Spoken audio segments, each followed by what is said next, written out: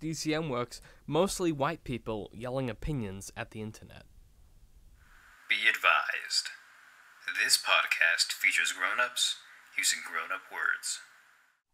Hi, and welcome to Not Another Smallville. My name is Steph, and I've never seen the show before. And my name is David, and I'm really sad after that. Yeah, this is season 1, episode 19. It also is. known as Very Sad Episode. Also known as that one where the writers were like, no, how dark can we go?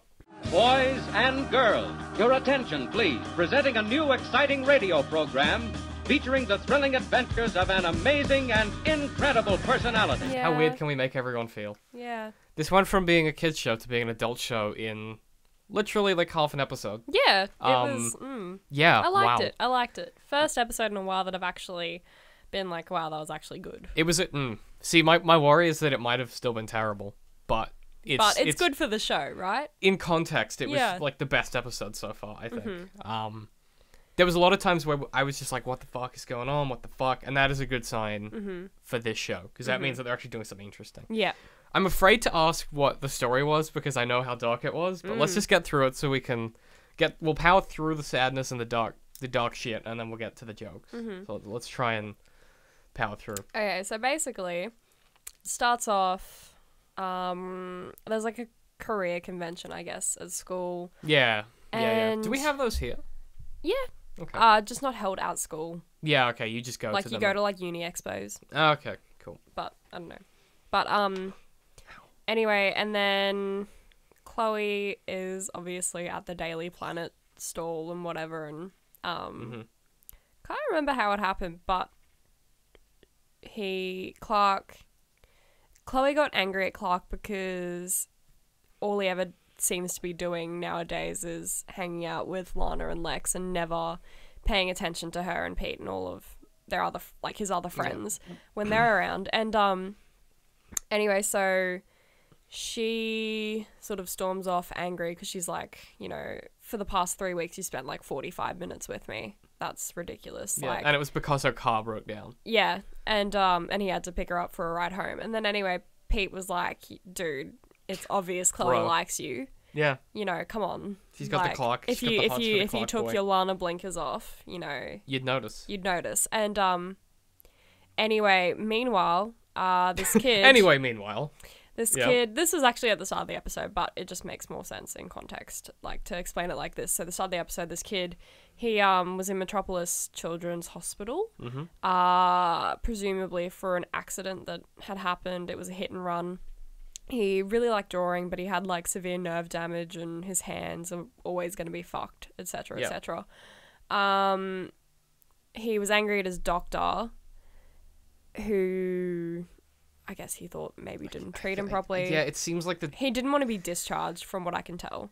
Anyway, so the doctor goes off to, like, go to a party with his wife, and he's going down the lift, and the guy basically, it's not really like the way that it happened isn't really explained, but you're sort of assuming that he made it happen. So the lift, like, starts to free fall, I guess. Yeah. And then catches itself, but, like, there's a wedge between, like, the door of the lift being open and, like, the floor up. So the guy, like, gets his wife out. Yeah. And then he tries to get himself out, and, like, she's, like, holding onto his hands, trying to, like, pull him out. And the lift starts to move down and, like, basically cuts off his hands.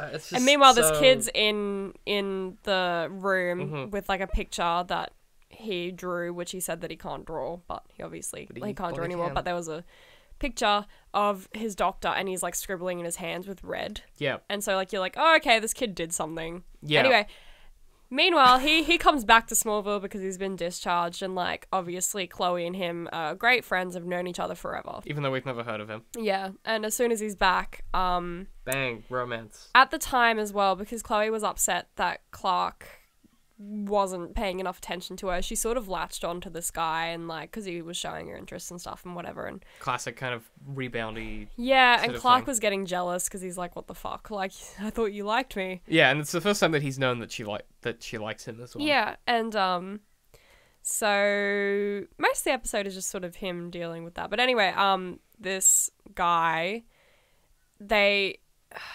he drops his things, like the guy with the bad hands. He drops his things. Yeah, Justin is his name.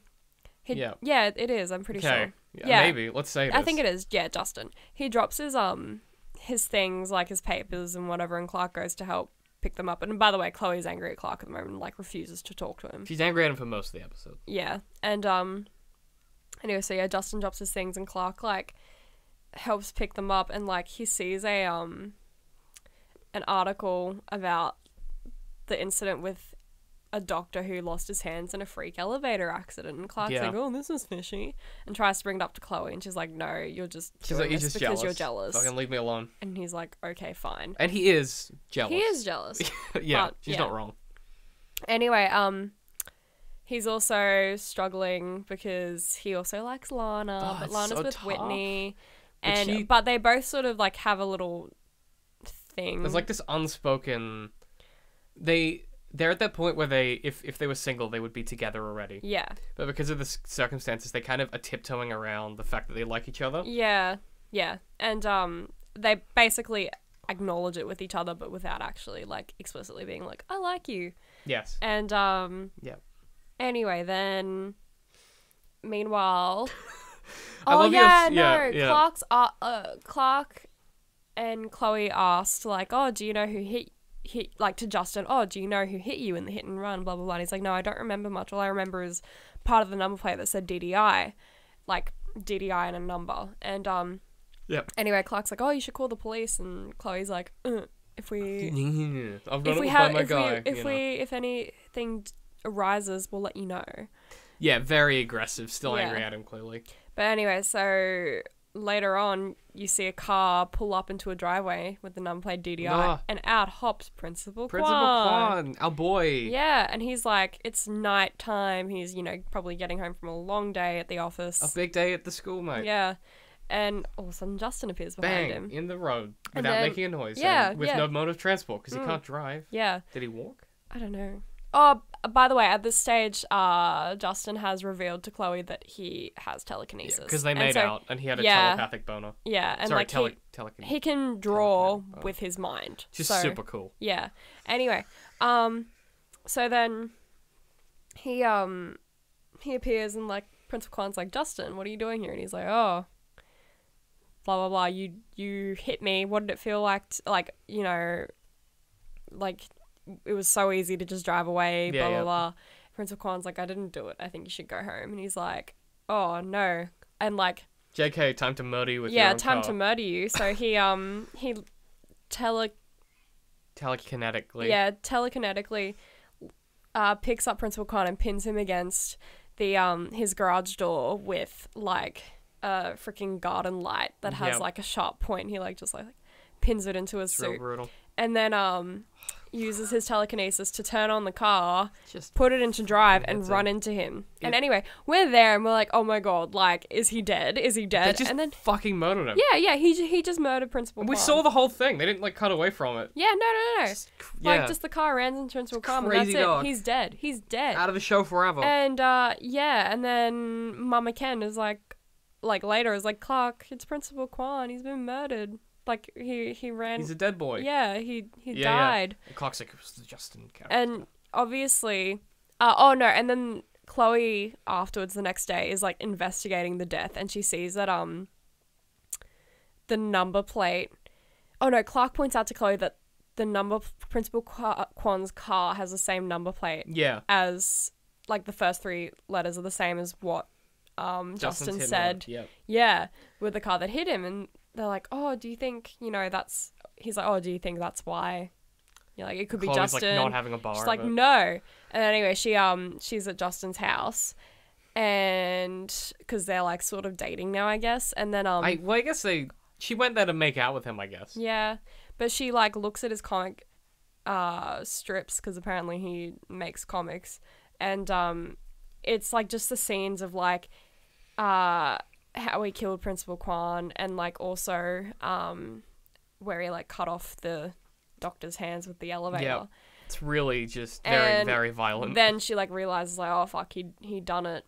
He did the crime. And so, yeah, he comes in and is like, oh, hey, let's make out. She's like, no, actually, I might leave. It'd be great if he walked in and he's like, hey, Chloe, let's make out. Well, he sort of was like that, to be honest. He did, yeah. Even though they were talking about Principal Kwan's death. Yeah. He's like, yeah, okay, yeah, but also let's do the sex. Let's make out. Yeah, so she leaves, and then he, like, looks at his comic book folder thing and sees that it's been tipped on its side, so he knows that Chloe's looked at it. He knows about it. Yeah, and, anyway, so Chloe, I don't know why she's in Clark's barn. Well, because she's like... Was she looking for... I don't know Oh, where yeah, else she was to looking go. for Clark to tell him that he was right. him that, yeah, and she's, like, yelling out, like, Clark, you were right, he did it. Well, she And bloody then- calls him on the phone, Yeah, doesn't she? yeah, she's on the phone, she's at his barn, yeah. Well, because he's at the Talon, and she's Yeah, like, I'm yeah. at your barn, there's Yeah. a bloody thing. Yeah. Help. And then all of a sudden Justin appears behind her because somehow he knows that she's at the barn. I don't... Don't even know how he'd know how to Smallville. get to Come on, Clark's Smallville. house, considering they'd never really spoken before. I don't... Anyway, Also, how far away is that? Can Justin drive? who knows? I guess he could telepathically. He could telepathically drive. But, like... Anyway. Sure. So, yeah, he essentially attempts to murder Chloe, throws a horseshoe at her telepathically, lifts her up in the my air, God. throws her, like, gets a chainsaw. Just gonna murder her and while turns she's it on. Like, unconscious. she's unconscious now because he threw the horseshoe at her head. And is like, oh, it didn't have to be this way. And then Clark comes out of nowhere and super Bang. speeds in front of the chainsaw and it breaks. And then he's like, how'd you do that? And he's like, oh. I'm a bloody Superboy. Yeah. He And doesn't like, say that, but he should have said that. no, he should have said that. And anyway, yeah, he throws him. He Shocking. dies. Chloe wakes up, gives him a big hug, gives Clark a big hug, like with tears in her eyes. She's real And then traumatized. they're at the Talon afterwards, and like Clark's like, oh, I've still got 2 tickets to that journalism convention. Do you want to go together? And she's like, They hold hands. yeah, they hold hands. They hold hands. No, and then Lana sees it. Oh. Right, she's in the background. She sees it, and then Whitney walks in, and she's like, "Nah, I gotta break up with Whitney." I'm pretty sure because she wants She Clark. wants Clark. Yeah, like it's pretty. And clear. anyway, she's like, "Whitney, we need to talk." And then He's Whitney's real got upset. tears in his eyes, and she's It's like, my "Why? What's dad." wrong?" And he's like, "It's my dad." We're like, Oh. "Oh, did he die? Is he really sick?" And then it He's just shoots. dead. It just goes to like a funeral. He's just dead. And it was like, "Oh my god." So he's dead, and then they're all walking away, and we get like one of the best scenes of this entire show, which is good. Well, like there was no dialogue, Yeah. but it's Lana is walking away with Whitney. and she And- looks back at Clark. Yeah, It's and just- Clark's watching Lana, and then Chloe's watching Clark. watching Clark watch Lana, and Yeah, then Lana but and then- Clark have this really long moment of eye contact. And Clark's standing next to like an angel statue. You said that, and I was like, "Fucking god!" There was like a moment, and they ruined He it. is your savior. I mean, that was such a well executed scene. No, it was amazing. It was out of, like, a- rain's pouring down. It's like very It emotional. was like out of a real they TV had like show. a cover of Time After Time, like I was it very was- sad. Yeah, it was very sad. And they just had this fucking moment where you were Yeah. like, "Oh, he knows that Lana can't break up with Whitney Yeah, because of his of father's this. death," and then Lana also knows that Clark should pursue Chloe because Lana they can is- be together immediately. Whereas... and it's just this like it's a bad situation. and Chloe's around. like noticing that she Clark's knows. looking at Lana, and she's like, "Oh." She's like, "I'm always gonna play second fiddle to." Yeah. It's just a whole mess of feelings all around. Just a Yeah. whole mess Sad of stuff. episode. It was. I can't believe Principal Kwan died though. Like it was so just with like no apology. They were like, No. "Here's the whole death. You watch the whole thing." Like, his car burst into flames, and he didn't die, but now they're like, oh, it's okay, we've reeled them in, let's just kill him. Yeah, let's just get rid of him. He had a son out of nowhere. Oh, We've never yeah. seen before. By the way, the son was the one who Did hit the- Dustin, hit not him? actually Principal Kwan, so, Yeah, yeah, he killed an innocent man. he did, which is rough. And we were talking about this during the episode, but for some reason, once again, everyone in Smallville just becomes a psychopath. Just becomes a psychopath. Like at they're- about the 25-minute mark of the episodes, they become a psychopath. Yeah, It's like halfway in, time for them to become like, an insane why villain. would you not, instead of murdering them, just be like, hey, like, if it were me, I'd be like, okay, now that I know that it's that number plate, I'll call the police and be like, hey, this is the person, like, this is the number plate, this is what I remember of it, This King Dickhead that hit me. Yeah. Can you, Look into it. yeah, Do the police work yeah. instead of just murdering a guy. And And then also, he tried to murder Chloe. why? Like, what the fuck? Because she knows about his powers, I guess? Oh, no, because Oh, she she saw the knows that comics. he killed. Don't draw the comics then. Yeah. Don't draw the comics that are evidence No. of your murders. It's so stupid. That's like like, it's actually ridiculous. Why would you do that? It's like people that take Facebook. They Facebook it when they've done crimes and stuff, and then they get caught. Yeah. It's like, don't Facebook your crimes. Yeah. Keep them to yourself. Yeah. Ugh, and then Real bad murdering practice. If you're gonna murder, don't Facebook Don't do that. Don't No. draw comics of your No. murders, and then don't try and kill people that know about your murders. Because you know who kill people that know about your murders? Murderers. You know who doesn't? People that didn't do a crime. Yeah. It always bothers me that people on TV shows are so bad at doing crimes. Yeah. I guess they can't watch TV shows about people Yeah, doing about crimes people to get doing good crimes, at crimes. yeah. I think is that a problem with like police people now, that people are getting real good at crimes? Would that be an issue, or is the technology good enough that you can kind of work around that kind of thing? Do you think? Technology. I don't know. I don't know. Well, I'm just thinking is like Trial and error, I guess. Yeah, I guess so. You eventually find the right guy. Yeah. I just feel like if you're gonna murder someone who hit you with their car, you gotta be like 110% sure before you kill him. Yeah. Like if you've got your mind set on murder, you're like, I'm gonna drop this guy. I'm a killer. I'm a killer guy. Just be real sure. Like be 110%. Be like, he's definitely the guy that did it. Yeah. Though I guess if you're up for murder, you're probably not thinking too clearly. Probably not. Not that I wouldn't. I don't know. I'm not a murderer. I don't know. That's the official slogan of the show. I wouldn't know. I'm not a murderer. Look, at the start of the episode, there was a few really obnoxious references. Actually, the episode opens with Principal Kwan saying to Clark, "I can see you in a uniform flying." Yeah. And Oh, we're like, you'd be a great person in the Air Force. Fucking kill me, Smallville. Yeah. I will never forgive you for that. It's just so like, goddamn. And then when Chloe's like, "Oh, Clark doesn't have much interest in journalism anyway," and Clark's like, And we're just like, oh my god, we get it. He's Clark Kent. It's fine, we get it, Smallville.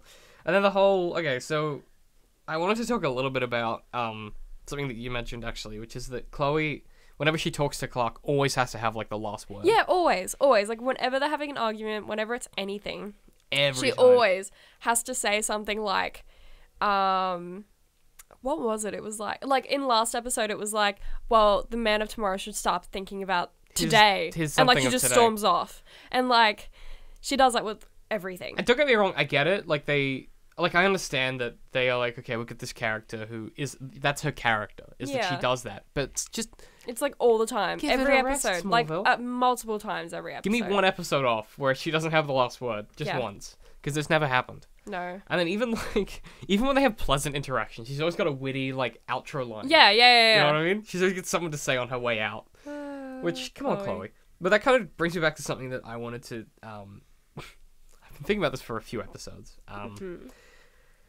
They slip from really realistic dialogue to incredibly unrealistic in the weirdest ways. So, like, normally, if you're gonna do a show that's like campy or whatever, like Smallville, you would have dialogue that suits that, right? So, like, you put together and you write dialogue, so it's like deliberately camp and unrealistic, right?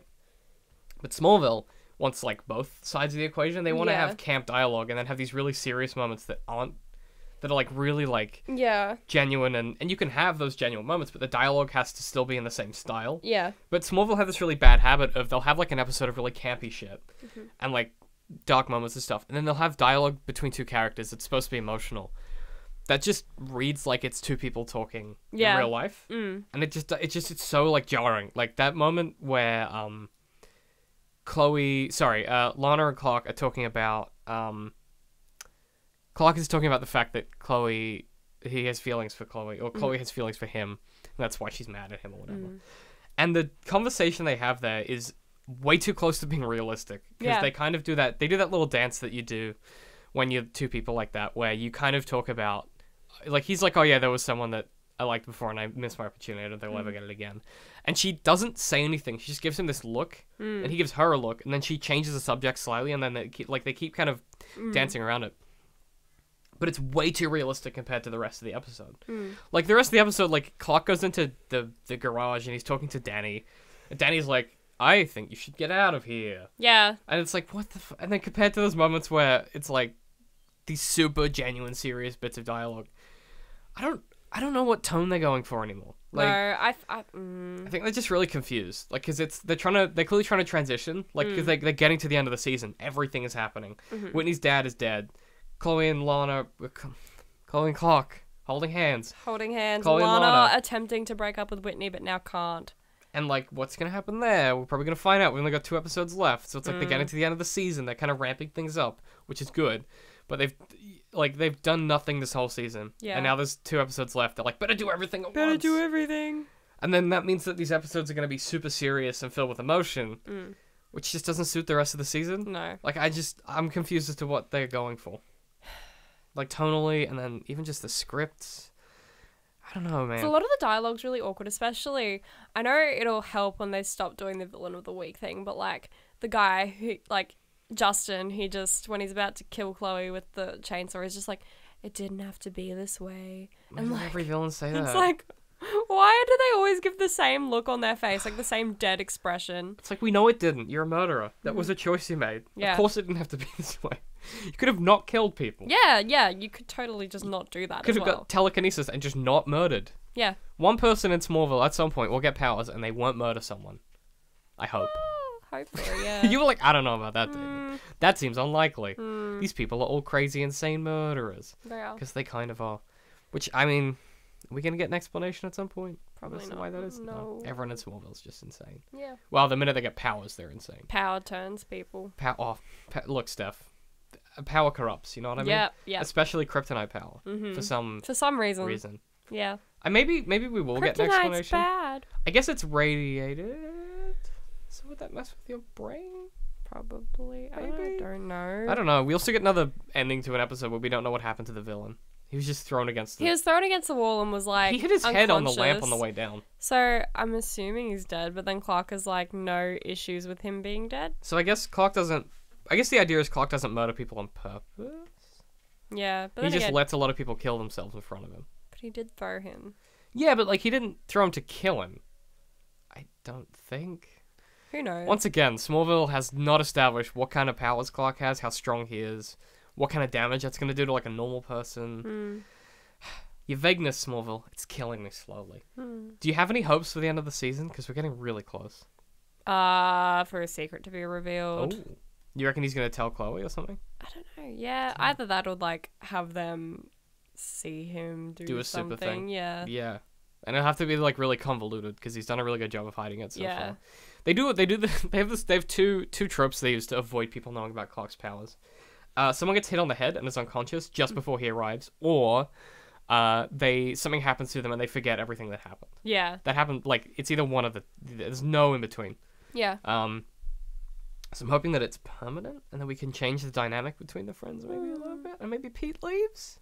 Hopefully. Hopefully. I Maybe get Whitney the feeling he leaves also. probably will stick around for a bit longer though. Hashtag get rid of Pete. Hashtag get that rid shit. of Pete. Get that shit trending. Look, I'm excited for more emotional episodes because that was really good. Well, yeah, the next 2 episodes, hopefully they're all right. It'd be amazing if they were terrible. Like, they No, just went back wouldn't. to the formula. Like, and we would just be like, okay, this is... This is bad. Why did we do this podcast? Look, that's it for this week. Yep.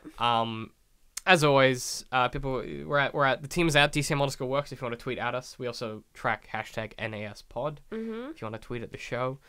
Let us know what you thought of season 1 if you've watched it recently, and if you have, I'm so sorry that you've watched it recently, or just your memory of what Smallville was like. And if it was a fond memory, you might be wrong, but still tweet at us. Patreon.com/DCM_WORKS if you want to contribute directly. We're also powered by hover.com. Get a sweet URL. $2 off. Woo! Two US dollars off. That's like 50 Australian dollars. That's like so many Australian dollars. It's like No, it's not. it's like 3 and a bit. Yeah. Yeah. 50 sounded more dramatic though. I went with 50. Look, you can buy a transfer domain. They're really good, and they help support the show as well. You get a sweet website, and that's really what it's all about. I'm at DCM. I hate pie. I'm at StephanieJD95. And we'll buddy see you guys next week. Wahoo! Bye. Was that a Mario noise? Yeah. Wahoo! Wahoo! Thanks for listening. If you want to support the show, just head to patreon.com/DCMWorks.